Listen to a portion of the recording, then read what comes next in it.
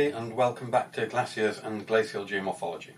In these next few sessions we're going to be talking about glacier motion, which is going to turn out to be one of the most important topics through this whole module.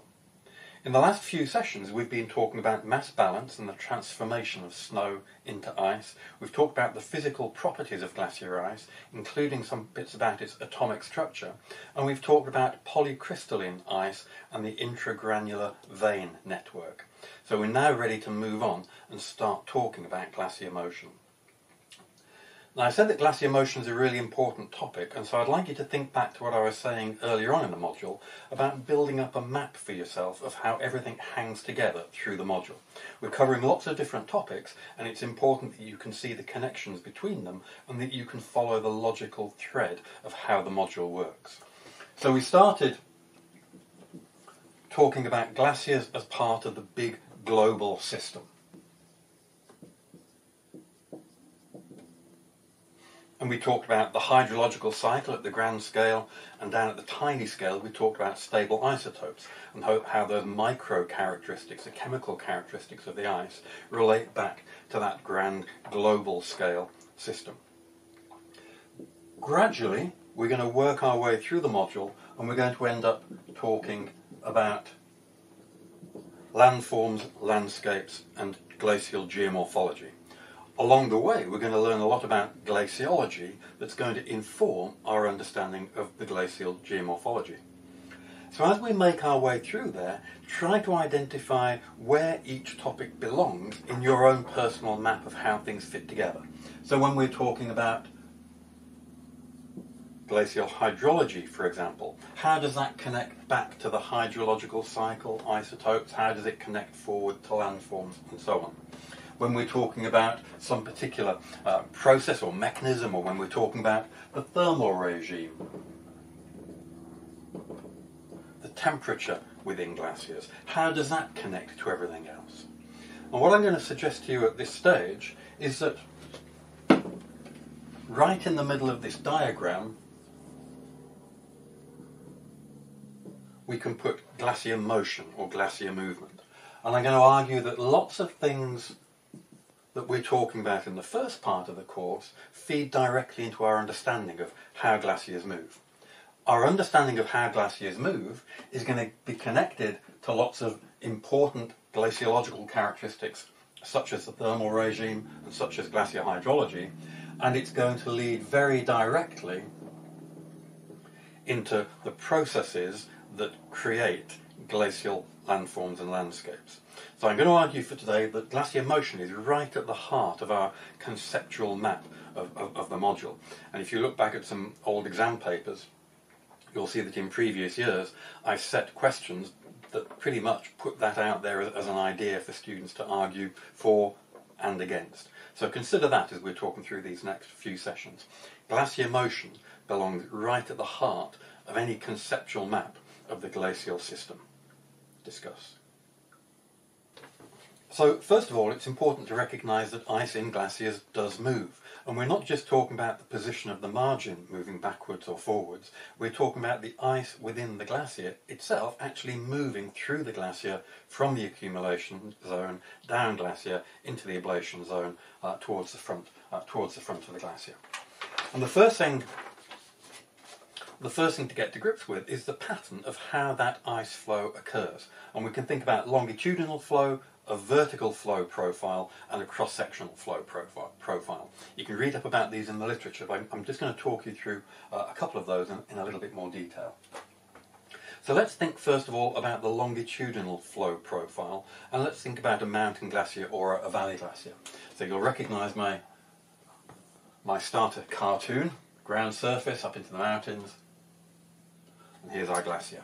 Here's the accumulation zone, here's the ablation zone, have the equilibrium line in there somewhere. And so we're adding snow onto the surface of the glacier up here in our kind of characteristic case study model. The characteristics of flow that are important to recognise in this model is that ice which accumulates right at the top of the accumulation zone there is likely to follow a travel path low in the glacier cross section. It's going to be travelling close to the bed And other things being equal, if it doesn't melt away en route, or if we don't add in lots of extra material somehow underneath it, in the simple model, that ice that accumulates high in the system is going to travel close to the bed and emerge very close to the snout.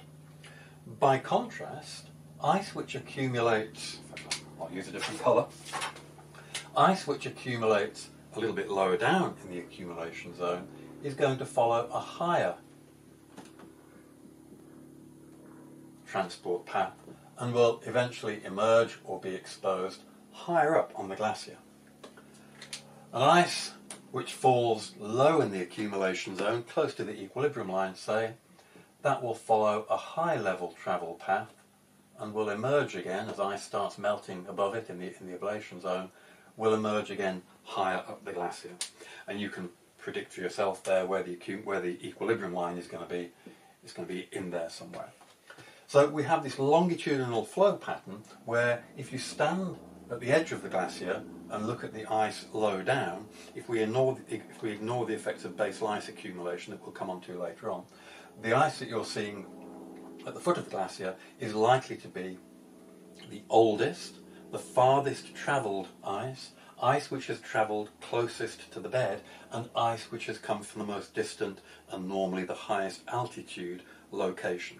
So you can begin to predict the characteristics of the ice here based on your knowledge of the flow pattern and therefore your knowledge that it was derived from here. And if you were to traverse up the glacier surface, sampling the ice as you went, what would you be finding in terms of the age and the origin and the source of the ice? You'd be finding progressively ice which was derived from lower and lower down in the accumulation zone, ice which has had progressively shorter and shorter travel distances and therefore is of different ages and has been further from the bed. So there's a very distinctive longitudinal flow pattern there that we can pick up in a glacier. A similar pattern we can draw for an ice sheet example.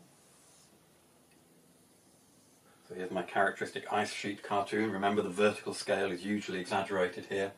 We might be 1,000 kilometres across and a couple of kilometres thick. But in the centre of the accumulation zone, we're replicating the situation that's happening here, but instead of all flowing in one direction out towards the front of the glacier, because of the nature of an ice sheet, here we're likely to have a flow pattern that looks a little bit more like that. An ice which accumulates further from the centre of the accumulation zone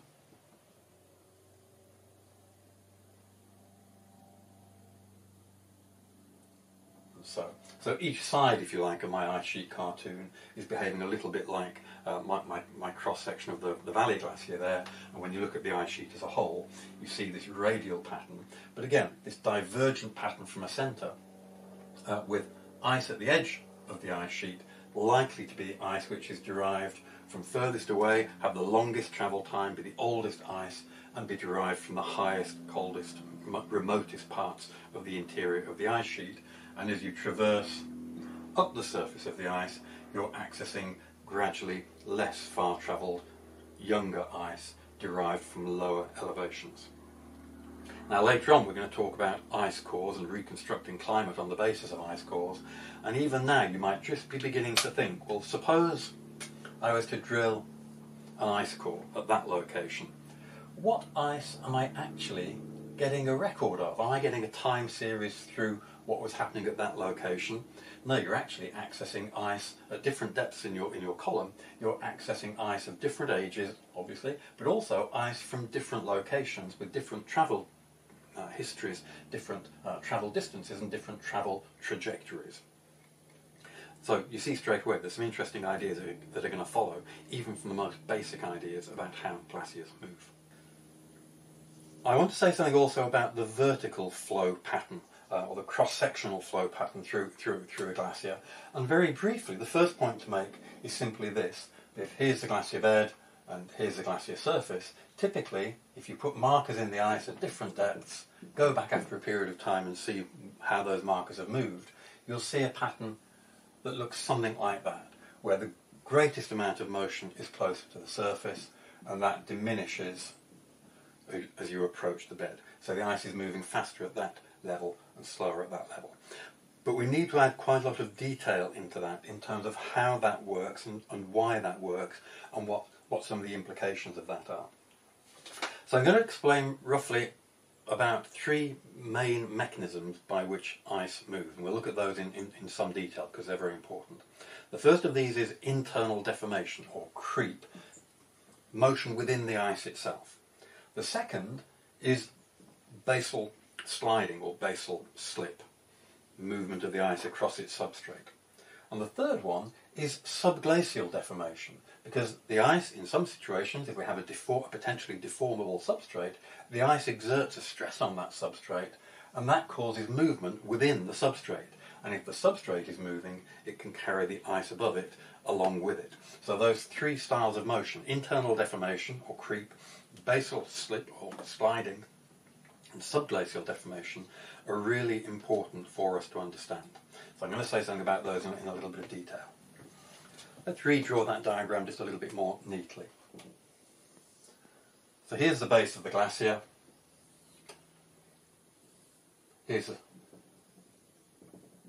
the surface of the glacier. We'll just be a little glaciologist up there with a woolly hat for some indication of scale. Well, this is a very thin glacier for a very big glaciologist. Now, how is this glacier going to move? If we wait for over a portion of time and come back a year, 5, 10, 100 years later, where will that glaciologist have been carried to, and how will that movement have been accomplished?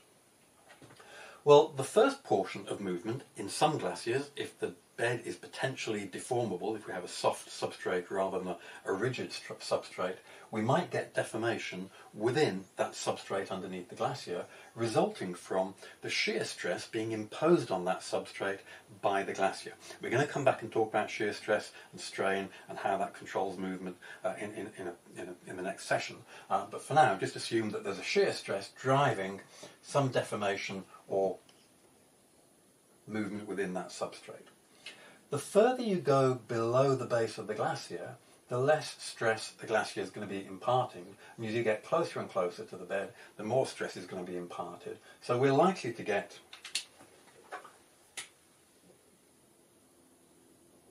a profile of movement, if you like, something like that, where there's a lot of movement in the substrate there, less, less, and less. But in this example, because of the motion of the substrate, we're carrying the glacier forward on top of that deforming substrate by that amount. Now, this is an important point. Everything in the glacier above this ice which is being carried forward is also going to be carried forward on top of it. We call it piggyback style. The glacier is resting layer upon layer upon itself. We're not moving this forward and leaving the ice above it, staying behind, not moving anywhere. Everything that moves down here, the whole lot above gets carried forward. So this motion of the glacier resulting from subglacial deformation is transferred all the way through the column, and we're moving the ice that far forward as a result of subglacial deformation. Now, the stress which is being applied to the glacier, the longitudinal stress and the shear stress, is also likely to lead to slipping of the glacier above its substrate, and that can occur whether you have a deformable substrate. You can have additional slip of the ice above that deformable substrate, and certainly if you have a rigid substrate, then stress can be accommodated by sliding across that interface if there isn't too much resistance, if there's sufficient stress, and if there's some lubrication, for example, to assist in that movement. So there'll be a certain amount of movement by sliding at the bed. So that was subglacial deformation. And here we have sliding. It'll vary from glacier to glacier, but let's just sketch in a certain amount of movement here by sliding across the bed. So we'll just carry on that velocity line, if you like, there, and say that we've now moved our glacier to this point by adding in the amount from subglacial deformation and the amount from sliding. Now, on top of that, we have an amount related to internal deformation.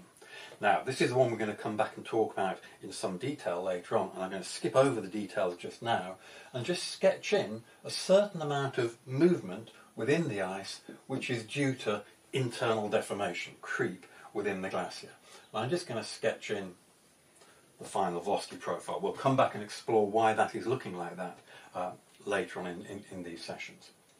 So overall, we have a total amount of movement on the glacier surface which is accomplished partly by subglacial deformation, partly by sliding of the glacier across its bed, and partly by internal deformation within the ice itself. The relationship or the ratio between these different mechanisms varies a lot between different glaciers. A lot of glaciers don't have any subglacial deformation. If they're resting on a rigid bedrock, then they're not going to have much deformation going on underneath them.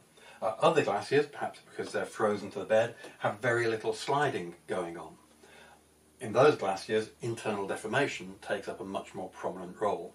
In other glaciers that have particular bed conditions, most of the movement can be accomplished either by subglacial deformation or by sliding, and there might be very little internal deformation. So it varies a lot from glacier to glacier. And there'll be some information about that elsewhere in these sessions and in the standard textbook. So what we need to come on to do next is look at how these different mechanisms work. How does internal deformation or creep, how does that work? Why is this profile the way that I've drawn it? How does sliding at the bed of the glacier work? What controls that? What are the driving forces? What are the resisting forces? And how does subglacial deformation work? And we're going to spend some time over the next few sessions exploring those in a little bit more detail.